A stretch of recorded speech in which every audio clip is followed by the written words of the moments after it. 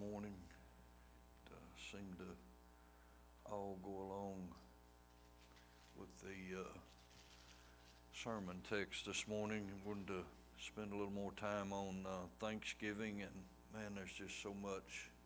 The Bible is filled so full of Thanksgiving, and we will not meet again except tonight before we have a celebration of Thanksgiving season, day that is put on our calendar of Thanksgiving. And there's just so much that could be said for Thanksgiving. I'm going to the book of Ephesians. I know we just studied this on Wednesday night just a few weeks ago, Ephesians chapter 1. The longest verse in the Bible, but I'm not going to even try to attempt to get through all of that verse from 1 through 14. I'm not going to try to get through all of that, but I'm going to read verses 1 through 9 and really spend most of the time 3 through 9 and really 3 through 7. There's just a lot to be thankful for, and I don't know who put the headings of the beginning of the book in my Bible, but I'm going to read just a little bit that he says just to kind of get your thoughts on Thanksgiving this morning in the book of Ephesians, because the book was written to include the Gentile race into the plan of salvation.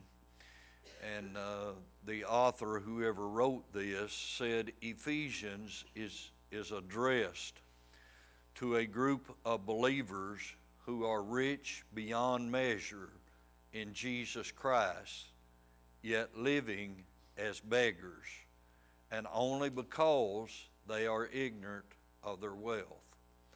Paul begins by describing in chapters 1 through 3 the contents of Christians' heavenly bank account.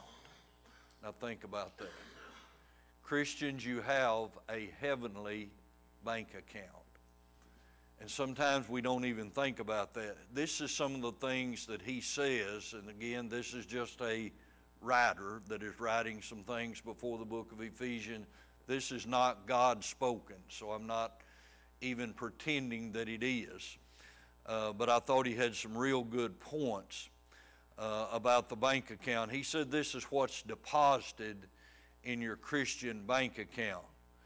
You are adopted, you are accepted, you are redeemed, you are forgiven, you have wisdom, you have an inheritance, you have the seal of the Holy Spirit, you have life, you have grace, you have citizenship. In short, every spiritual blessing is in your bank account. I don't know about you, but that is a pretty good bank account. That's something to go into Thanksgiving on Thursday with, something to be thankful for. No matter what your circumstances are, go into Thanksgiving being thankful for what you have in Christ Jesus. And you're going to see in Christ Jesus quite a few times in this passage of Scripture. If you can comfortably stand, please do so. If you can't, please feel free to remain seated. Ephesians chapter 1, we're going to read the first 9 verses. Paul, an apostle of Jesus Christ by the will of God, to the saints who are in Ephesus and faithful in Christ Jesus. Grace to you and peace from God our Father and the Lord Jesus Christ. Blessed be the God and Father of our Lord Jesus Christ, who has blessed us with every spiritual blessing in the heavenly places in Christ, just as he chose us in him before the foundation of the world, that we should be holy and without blame before him in love, having predestined us to adoption as sons by Christ Jesus to himself according to the good pleasure of his will, to the praise of the glory of his grace, by which he made us accepted in the beloved. In him we have redemption through his blood, the forgiveness of sins, according to the riches of his grace, which he made to abound toward us in all wisdom and prudence, having made known to us the mystery of his will, according to his good pleasure, which he purposed in himself. Take a moment, let the Holy Spirit speak to your heart, prepare your heart for his word.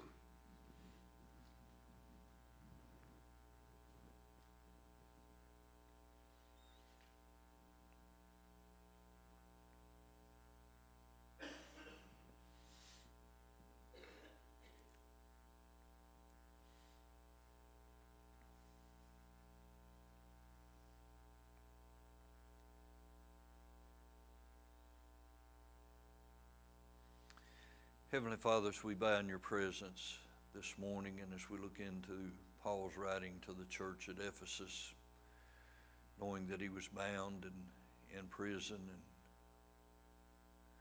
probably in chains, writing to a church to encourage them, how encouraged we should be to know that under these circumstances he was still dishing out words of encouragement, under the anointing of being spoken to by God to encourage this church. I pray, God, that you would right now move among us, Father, after the praise and the worship that we've heard from the praise team and the congregational singing. We should be enthused. We should be excited. We should be willing to praise you, to honor you, to glorify you, to be moved by the presence of your Holy Spirit because of who we are in you. We should be excited that we're having a time to worship you here this morning. And I pray for a move of your Holy Spirit among our people here today, Father, that they would prepare their hearts and their minds to receive your word, to be moved by your word, to be spoken to by your word. Father, if there's anything in hearts and lives that needs to be moved out of the hearts and lives that would interfere with a relationship with you, I pray that this would be the time that cleaning would take place, that cleansing, that purification, that sanctification would take place in their hearts and in their lives. Pray if there's someone that don't know you, that this would be the time that your Holy Spirit would draw upon their hearts, that God, that you would call them by name, that you would call them into the fellowship with you, and that they would submit into that call and that drawing of the Holy Spirit, that they would accept Jesus as their Lord and their Savior. I pray that your word would go forth, that it would go forth as God speaking to this congregation of people. I pray that there would be an ear that would be receptive to it. I pray for an anointing upon this body, these lips, this mind, that I would have a spiritual ear to hear and to understand what you would want me to say. And God, I pray for an anointing for this time, that you would speak, that it would not be me, that it would not be any part of me that would be speaking, but you would take complete control of me. And God, that you would move in this service, that you would have your way. In Jesus' precious holy name I pray. Amen.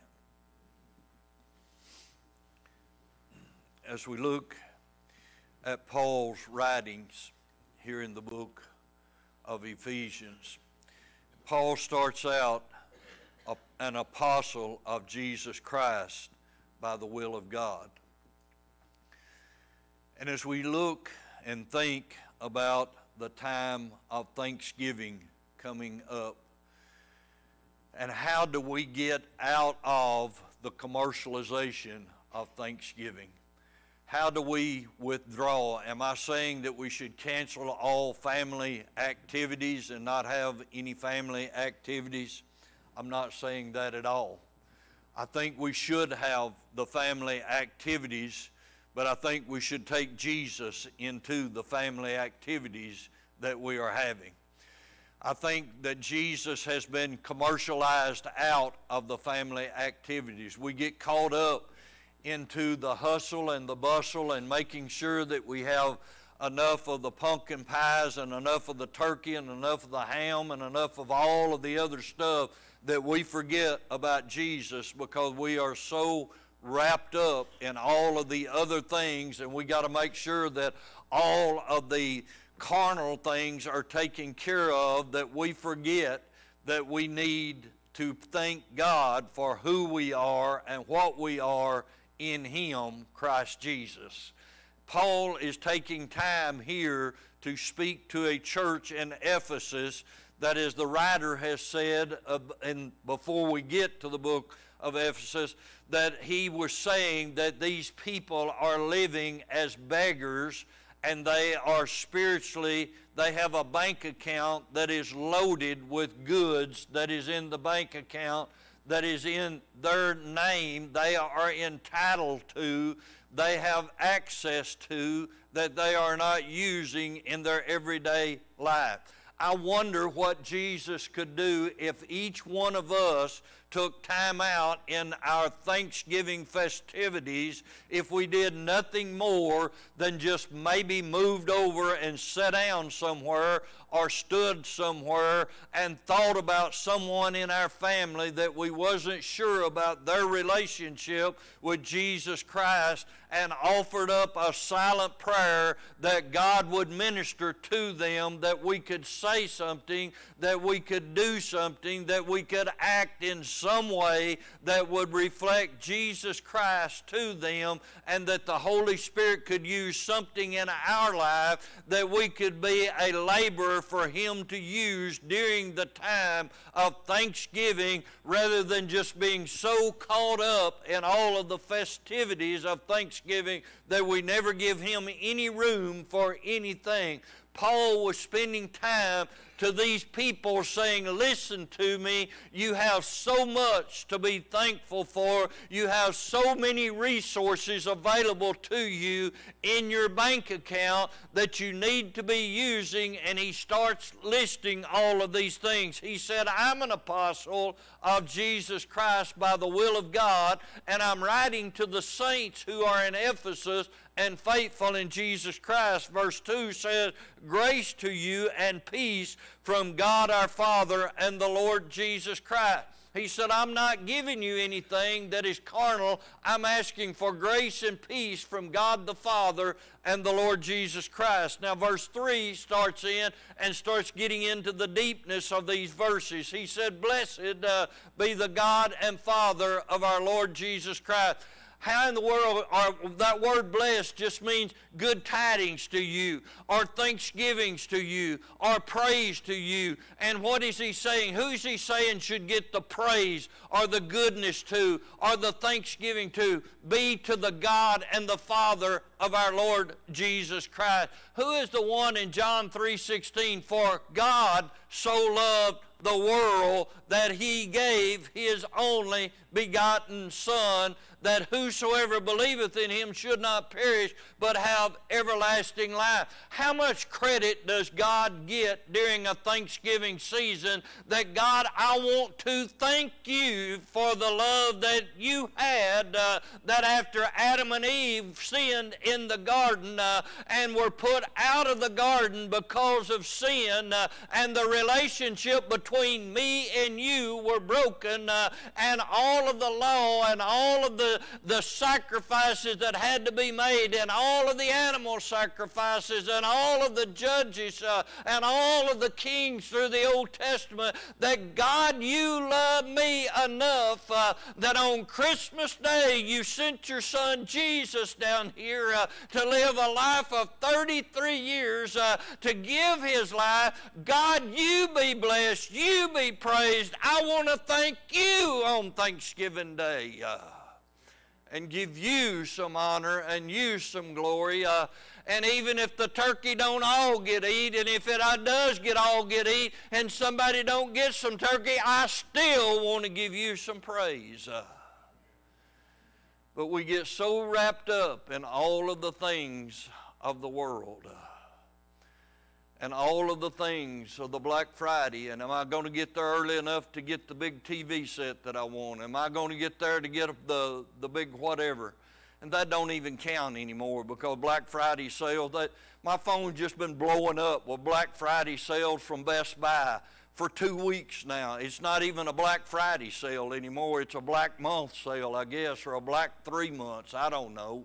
It just, we have just took it from 1 day to 3 days to 5 days to a month, and it's just a way of getting us away from focusing on the things that God intended for us to focus on, and that be for Him to be honored and glorified and praised. And it's easy today to think about it, but wait till Wednesday gets here, and wait till crunch time gets here, and wait till the family starts coming in, and then Satan, I promise you, he's not going to be lazy about it. He's going to get your mind to rolling. Have I got everything together? Do I need to get some more stuff together? Am I going to have enough of this? Am I going to have enough of that? Am I going to have this covered? Am I going to have that covered? Am I going to have everything together? Is everybody going to be took care of? And we get sucked in to the world's desires and the world's overwhelming. And hey, we're going Friday morning, we're going to do this and we're going to do that. And the first thing you know, you get sucked in to all of the things that is going on, and the first thing you know, you wake up next Sunday morning and you say, you know what, I went through the whole Thanksgiving season and I didn't give God thanks for nothing. Is that not the way that Satan works? Blessed, give God the praise that He deserves, the Father of our Lord Jesus Christ. Why? Who has blessed us with every spiritual blessing in heavenly places in Christ Jesus. He was trying to get the Gentiles to realize you've been accepted. You know who you are today? You know who I am today? We're a Gentile. We got accepted in. You know, I believe it's in 1st or 2nd Timothy that he said, I believe this is the terms that he said, in the latter days, there's going to come some perilous times. And one of the things that he said there was going to be a great falling away, but if you just keep reading along those lines, one of the things that he said was people were going to be unthankful. Do you not think in this world that we're living in today that this is one of the this is the most unthankful, ungrateful generation that you've ever lived in? And when it comes to spiritual things, to give God the praise for what He done when He hung His Son on the cross, after He had begged Him 3 times, Jesus, there in the garden 3 different times, Father, if there's any way possible to save those mankind down there at Copper Spring Baptist Church, if there's any way possible to save them from their sins without me going to the cross and dying on the cross and being beat unrecognizable, please let it be. But He finished all 3 prayers with, nevertheless, let your will be done and not mine. If there's no other way, I'll go hang on the cross. And guess what He did? He went to hang on the cross. And we live our lives like you deserve to go to the cross. You needed to hang on the cross. I'm worthy of everything that you did. I'm worthy of every stripe you took. I'm worthy of the nails. I go to church. I put my tithes in. You just need to hand me my ticket to heaven and I'll be there. Is that not the way the world lives today? Everybody that dies is going to heaven. Use every kind of language. I'll go to church when I get ready to go to church, and if I don't want to go to church, I'm not going to go to church. If I want to read my Bible and try to get closer to God, I will, but if I don't want to, I won't. I go to church less now than I've ever went in my life, and I intend to continue on in that lifestyle. That's what I intend to do, even though God has blessed me with every opportunity to go to church that there is. I don't intend to change my lifestyle. But yet I'm thankful, God, for everything you've done. Yeah, words are cheap, aren't they? What does your lifestyle show Jesus, who has blessed us with every spiritual blessing in heavenly places in Christ? Let's look at verse 4. Just as he chose us in him before the foundation of the world. I know this is Calvinistic scripture, but it's very plain. God chose us, the first He is God, chose us in Jesus before the foundation of the world. That's plain and simple, and that's not Calvinistic that some are chosen and some are not. All He said is, I chose you, and the only way you're going to get to heaven is through Jesus Christ. You'll not get there any other way. You can slice it, dice it, any way you want to do it. And I praise God for that verse. Because I can tell you now, if I had to work and be good enough to get to heaven, I'd die and go to hell, and you would too. If I had to go to church enough to get to heaven, I'd die and go to hell, and you would too. But because God chose His Son to be the perfect man and to shed His blood to cover my sins and to resurrect Him from the dead and to set Him at the right hand of the Father to intercede for me, that's the only chance that I've got to go to heaven, is because He chose us in Him, in Jesus, before the foundation of the world, that we should be holy and without blame before Him, God, in love. That's the only chance that we have, and that's through Jesus Christ. Have we got something to be thankful for come Thursday? Have we got something that needs to be implanted in our brain come Thursday to be thankful for, that God chose us in Christ Jesus under the blood of Jesus, that I could be holy, that I could be without blame, that I could be in Him, in love before God when this life is over, and when I stand before Him, that I can stand before Him. Can I get up Thursday morning and say, thank you, God, that I am in Christ, and that I can stand holy before you, that I can stand without blame before you, I can stand in love before you, only because of your Son, Jesus Christ. Thank you today on Thanksgiving Day.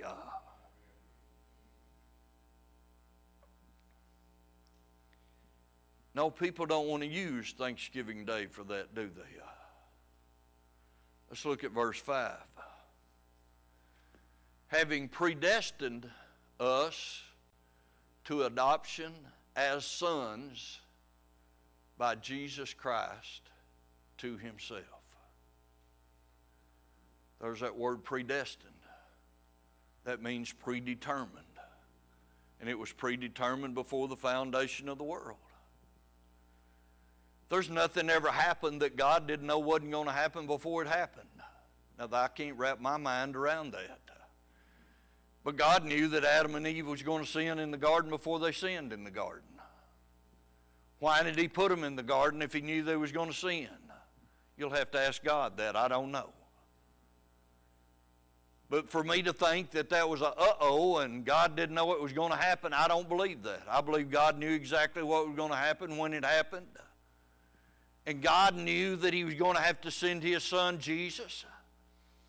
God knew that He was going to predestine us to be adopted as sons by Jesus Christ to himself according to the good pleasure of his will. And he didn't ask me anything about it. He didn't ask the Southern Baptist Convention anything about it. He didn't ask for an elder board to approve it. He said, that's my good pleasure. That's the way I'm going to do it. And I tell you what I'm going to do. I'm going to thank him Thursday morning if I'm alive and breathing and say, thank you that you predestined me as adopted by your Son, Jesus Christ, into your family through the blood of Jesus Christ. Thank you.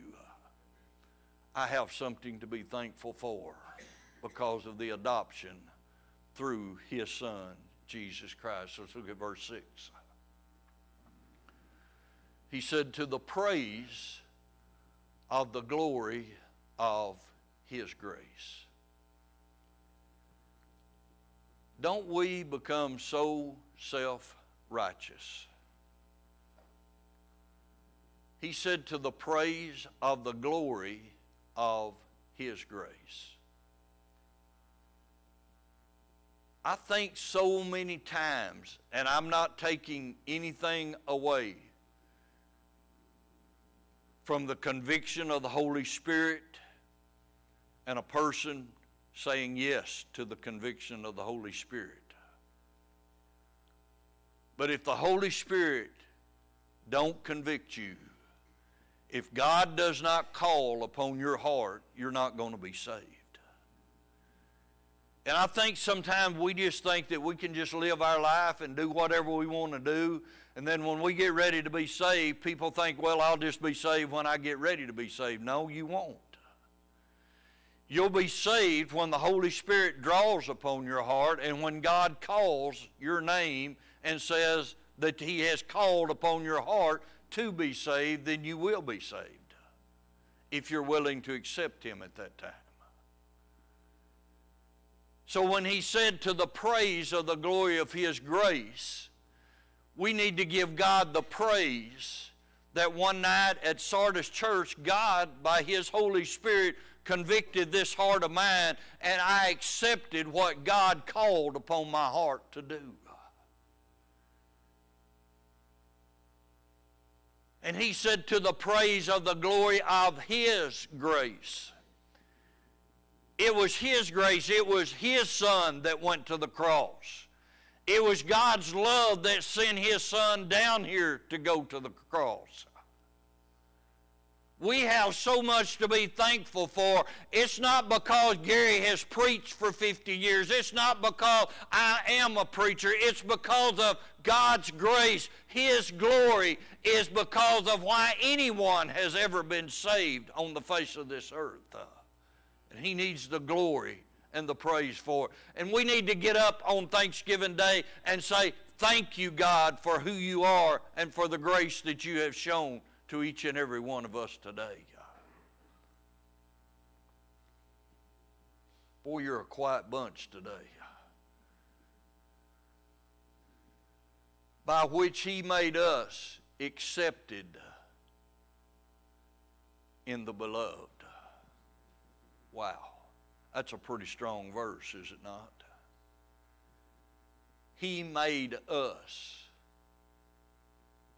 accepted in the beloved.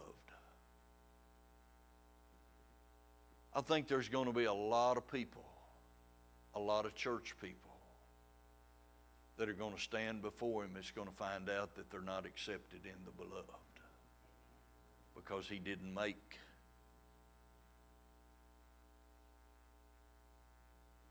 I think there's going to be a lot of people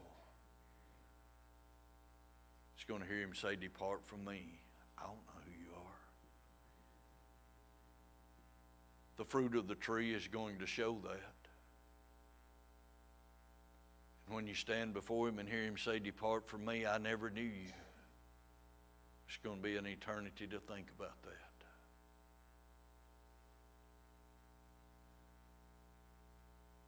Because we spend so much time. I sit back, I think it was in Mark, it's either Mark or Luke, where I read over there where we talk about if a man loses his soul, gains the whole world and loses his soul. We hear that quoted over and over and over and over again, but Just skip back one or two verses from that. That's where Jesus said, if a man wants to come after me, he's going to have to deny himself, take up his cross, follow me. We don't want to hear that. We just want to hear that man don't want to gain the whole world and lose his own soul. But we don't want to talk about them verses before that. Because taking up a cross means we're dying to ourselves.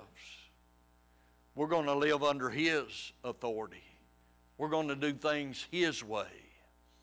We're going to do the things that He says to do. But we don't want to hear that. But we work so hard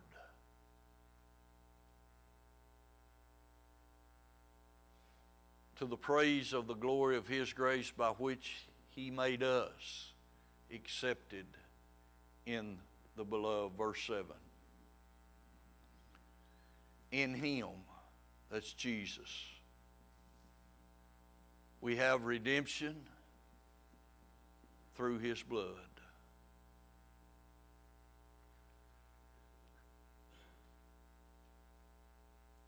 You look through the Old Testament and you see where they took the sacrifices of the animals, picked out the very best, sacrificed those animals year after year after year until Jesus came along. But now that don't have to be done. In Jesus, we have redemption through His blood.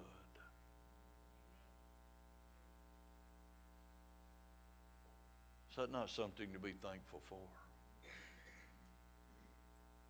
We have forgiveness of sins according to the riches of His grace. The riches of His grace. Oh, how thankful we ought to be for Jesus. We ought to praise Him. We ought to lift Him up. It just amazes me. It amazes me. We can get excited about everything under the sun except Jesus. Somebody can hit a three-point shot, they'll blow the top of the gym off. Somebody can hit a home run. 80-year-old grandparent that come walking up on a walker, throws a walker plumb over the field screen, runs down the side of the field, yelling at that when they hit the home run and can run the bases quicker than they can. But go talking about Jesus and nobody gets excited.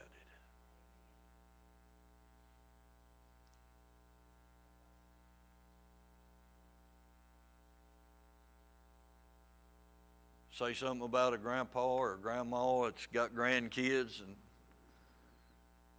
they'll nearly jerk their britches down and expose themselves trying to get their grandkids' pictures out to show them. But say something about Jesus and the conversation comes to an end.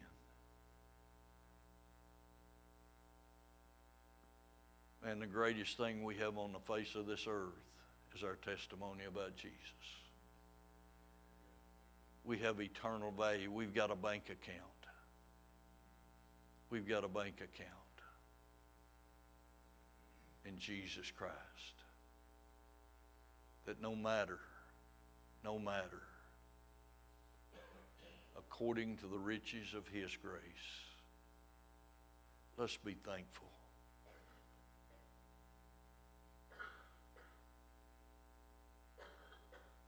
At Thanksgiving.